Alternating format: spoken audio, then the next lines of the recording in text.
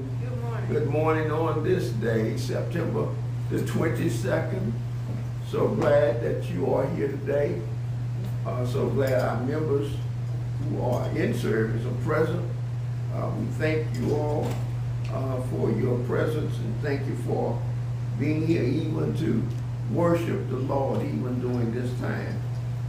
We pray that everyone is safe on Facebook and YouTube. We pray that all is well. Well, let's get going. Let's go to our mission statement where we are, and it reads that the Grace Tabernacle Missionary Baptist Church is commissioned to reach the unsaved, restore the unchurched, and make disciples within the Dallas-Fort Worth Metroplex. We are committed to evangelizing sinners, equipping saints, and elevating society by responding biblically to the challenges faced by all members of our society. Our ultimate goal is to be a biblical model that glorifies God, expresses the love of Jesus Christ, and impacts the world through the empowerment of the Holy Spirit. Let's give God a hand clap of praise for giving us a common mission and realizing that mission needs you. Amen. Amen. This mission needs you. Let's go to God in prayer and ask God to bless His holy word, that His word will be encouragement and give us direction and instructions. Let's go to God in prayer. Father, in the precious and powerful name of Jesus, who's truly the Christ, we ask now, Lord, for your presence this day, this Sunday, this Lord's Day. God, we pray that, God, that your word will go forth and it will not return unto you void, but it will accomplish its purpose, God. We pray for insight, understanding, and directions, Lord, so that your perfect will be done in planet Earth. Thank you for what you've done up until now. Thank you for what you're going to do. In Jesus' holy, righteous name, amen and amen. All right, that takes us to the Word of God. Let's hear what God has to say to us, Grace Tabernacle, and our friends in Facebook and in YouTube. There's a passage I want us to look at today, found in James, the first chapter and the first verse. James 1:1. Stand, thank you, out of reverence for God's word and out of tradition in reading the holy writ of God. James said these words, James, a servant of God and of the Lord Jesus Christ, to the 12 tribes scattered among the nations. Greetings. You may be seated. Amen. Amen. You may be seated. Today I want to talk about the traits of a great leader. The traits of a great leader. Now I want us to understand this idea, this concept, and accept the assignment that God has laid upon the church on planet Earth. If you are a believer, you are a leader.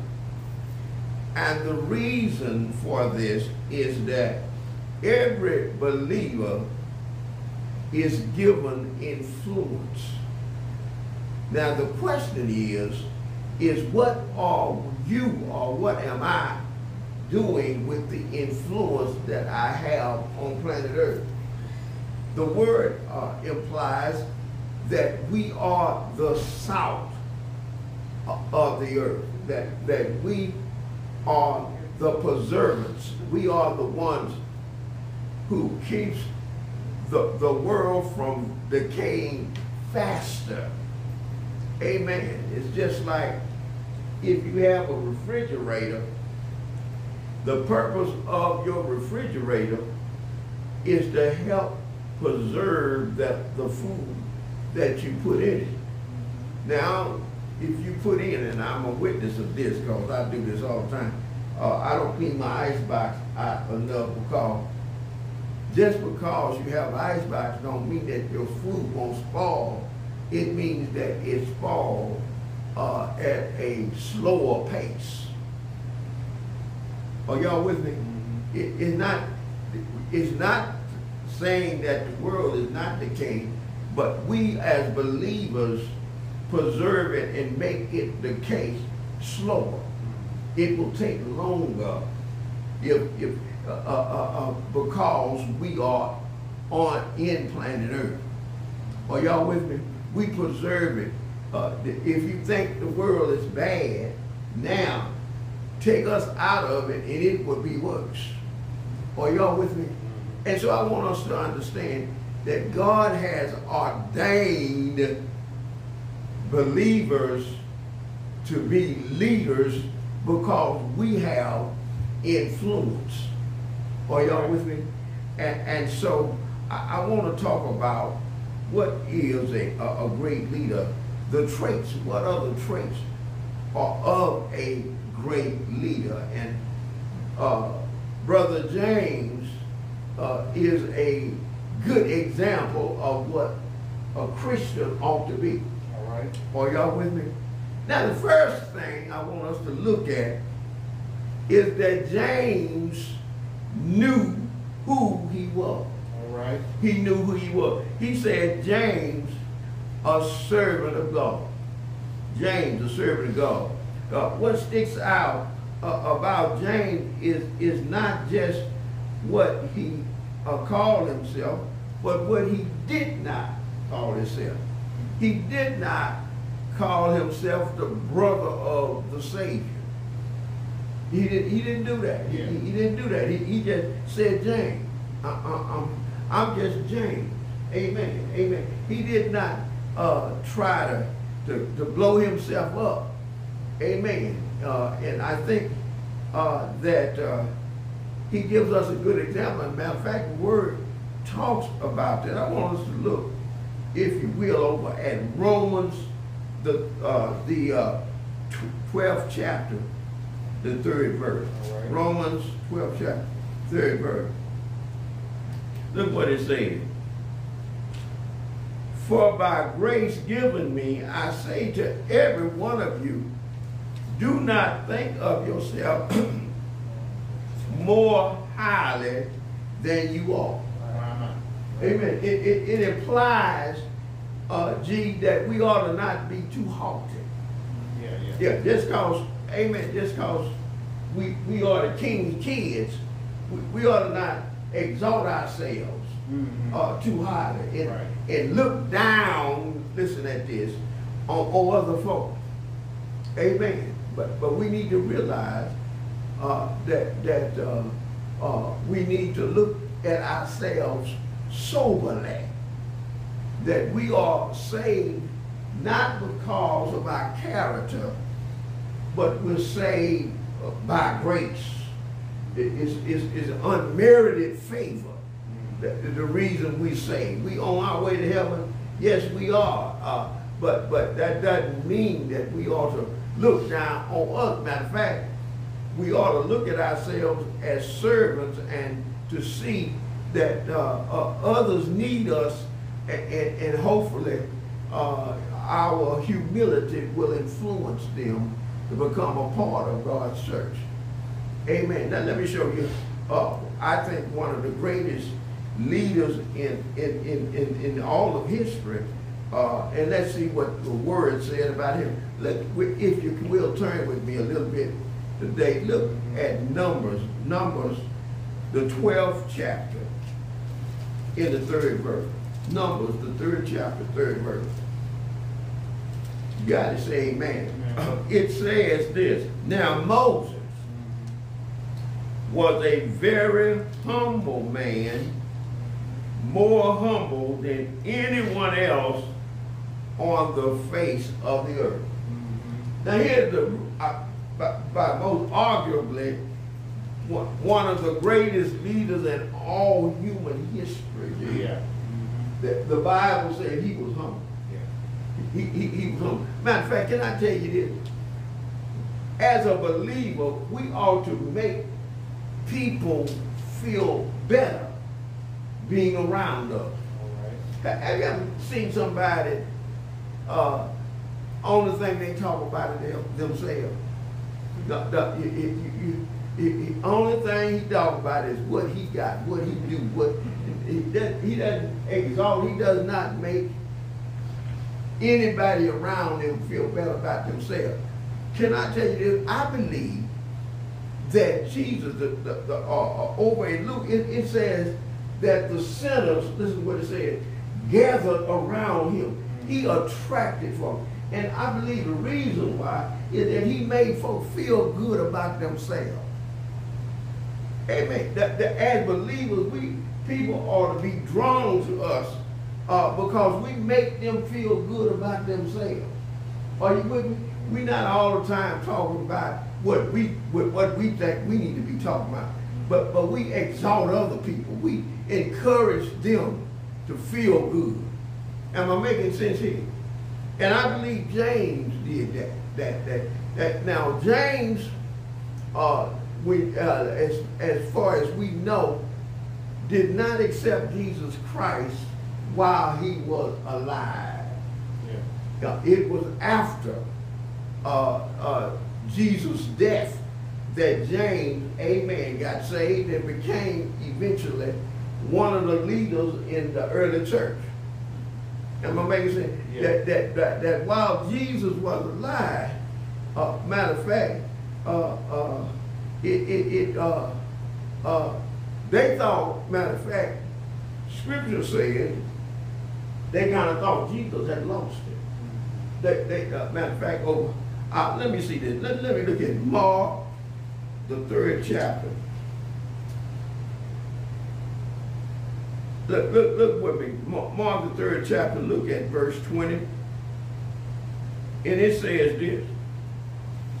Then Jesus entered a house, and again a crowd gathered, so that he and his disciples were not able to eat.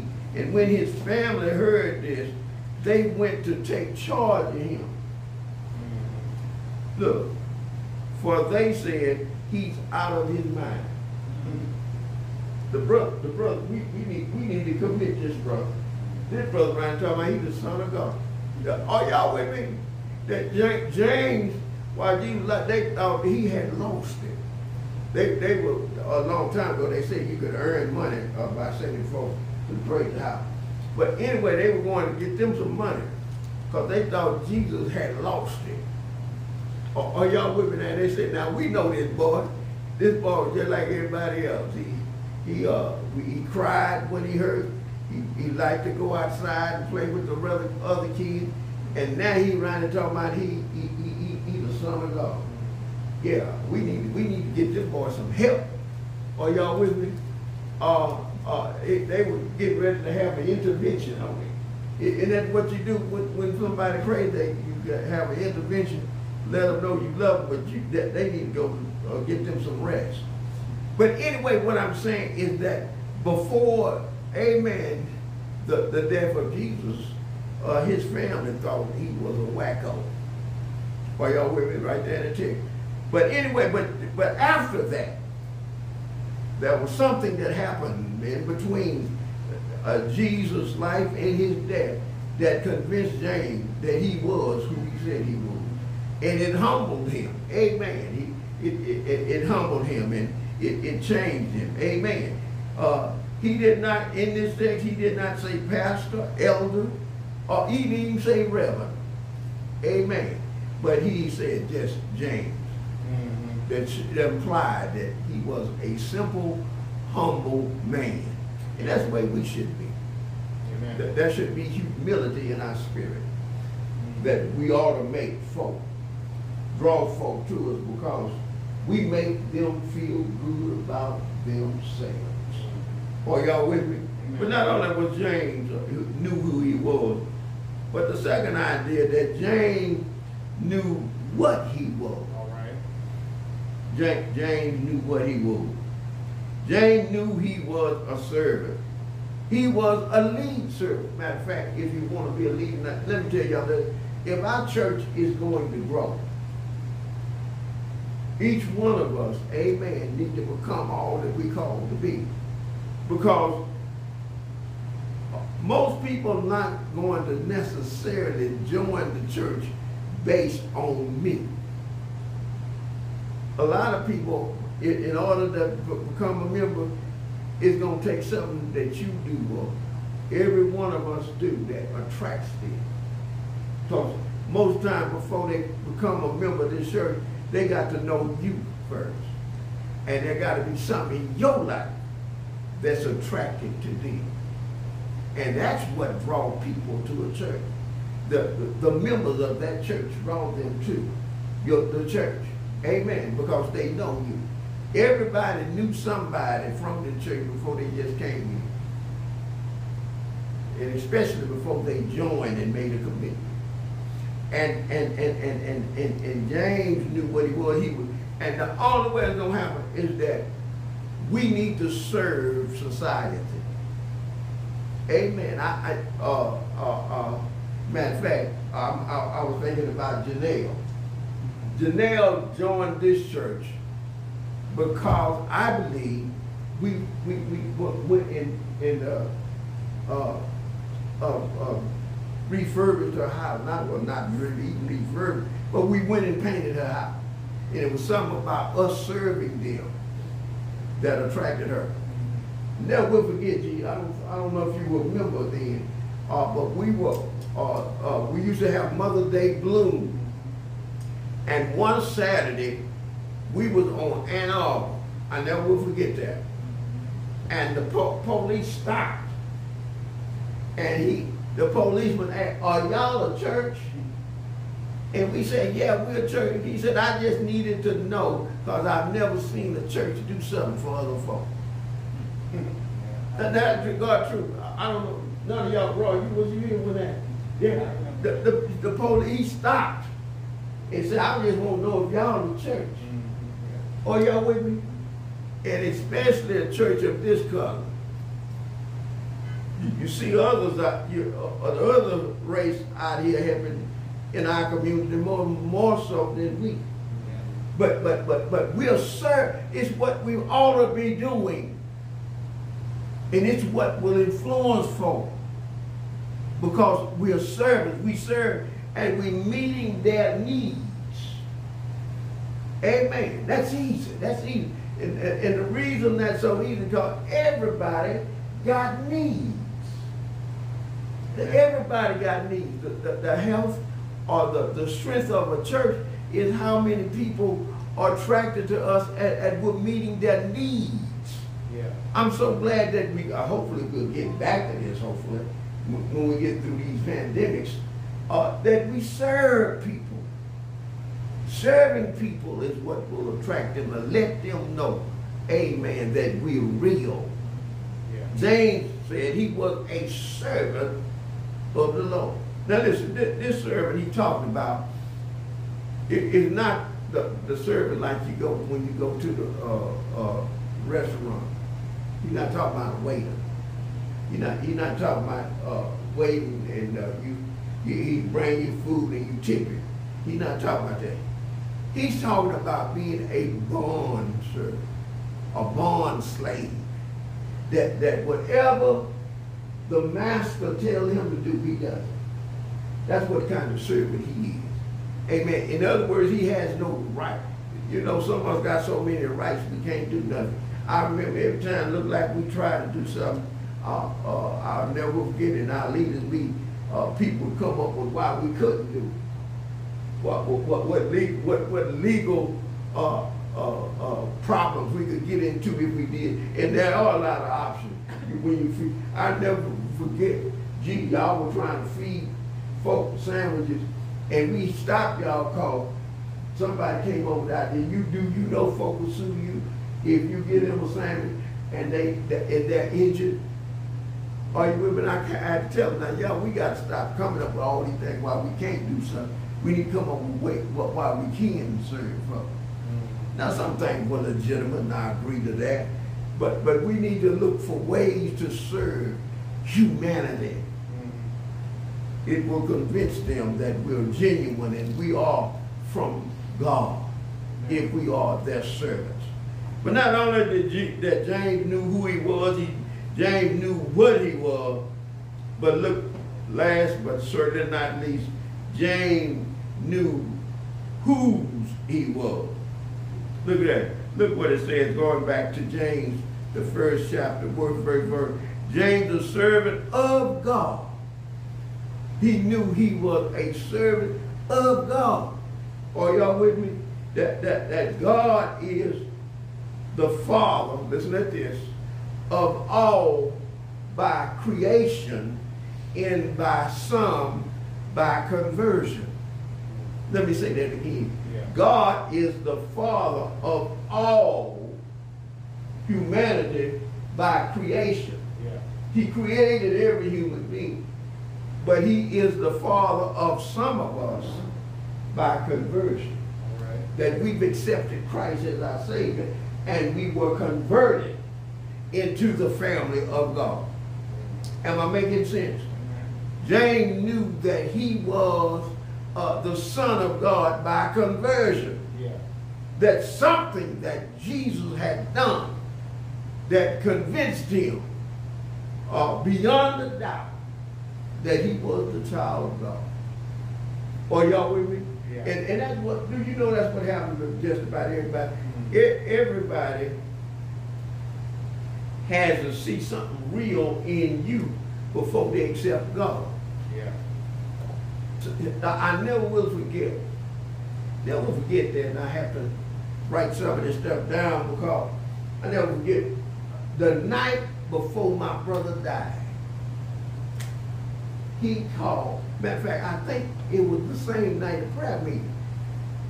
Because I think I left prayer meeting going to see him because he had told us, he told me and Rick Jordan, come to my house. He was at a home before the night is out. That's what he told me. And we came and we prayed for him. He knew he was going to die. I don't know how, but he knew he was getting ready to die. And he called me, Rick Jordan, and later on in a book, for some reason he wrote down the reason he got saved. And he said the reason why he got saved is that he knew me and Rick before we got saved. And he knew God was real. He knew, he said, man, I know what y'all used to do. And if y'all change, God real. And that's how people come to know who God is, by us. We stand between people coming to know Christ or not knowing. Are y'all with me? And too often, amen, people reject God because of us. Too often. Help me somebody. That too often folks say, no, if Tim is a Christian, I don't want to be there. Now, because Tim don't act like me. I don't know how they supposed to know how a Christian supposed to act. But Tim don't act like no Christian. Are y'all with me? They don't only even own the Bible, but they judge who God is based on us. We stand between the saved and the unsaved. Yeah. And James knew who he was. Amen. And because of his relationship with Jesus, he was converted. Amen. And got saved. And so that concludes what I'm trying to say about being a great leader. You got to know who you are. You got to know what you are. And you need to know whose you are. Amen. I want to tell you 5 things, and then I conclude. It concludes today's word. 5 qualities of a servant leader.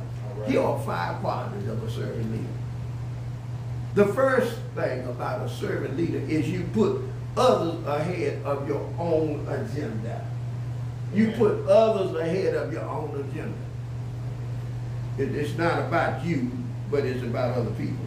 Number two, you possess the confidence to serve. In order to serve, you must be confident that you are right.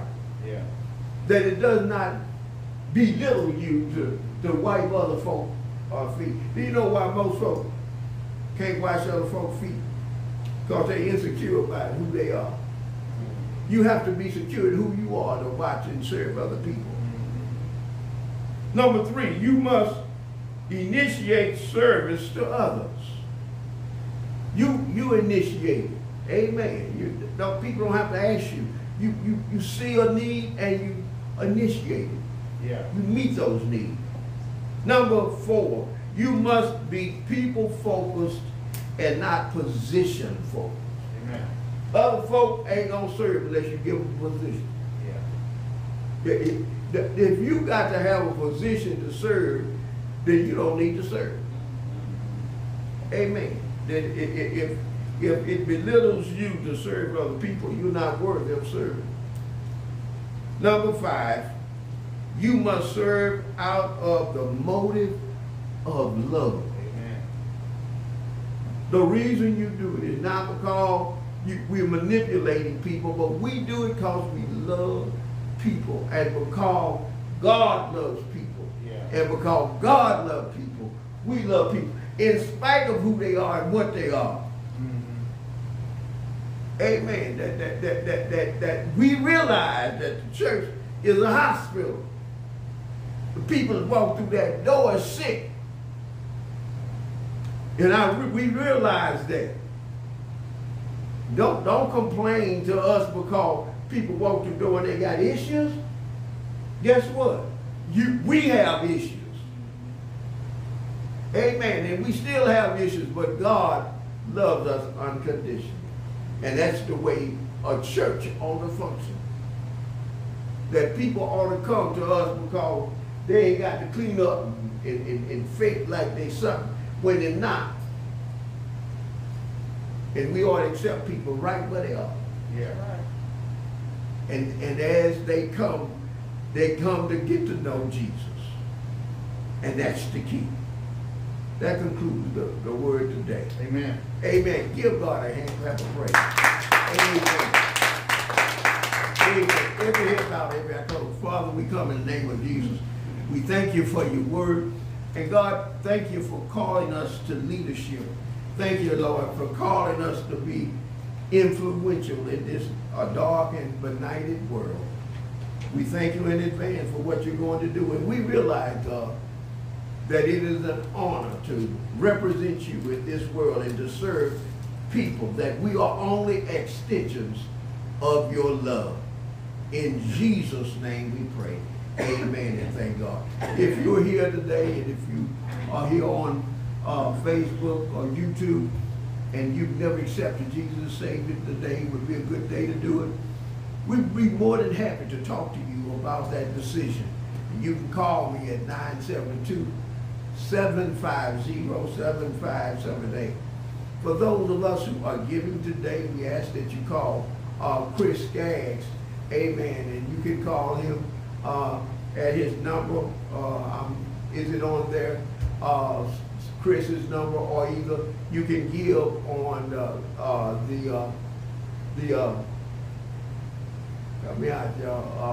Cash App. Cash App. I'm sorry. Thank you. With the sign, $2252, or that the pastor. That's mine, 2252. There is a Cash App for Grace Tabernacle that you can find and give to that. Amen. We thank God for the opportunity to give.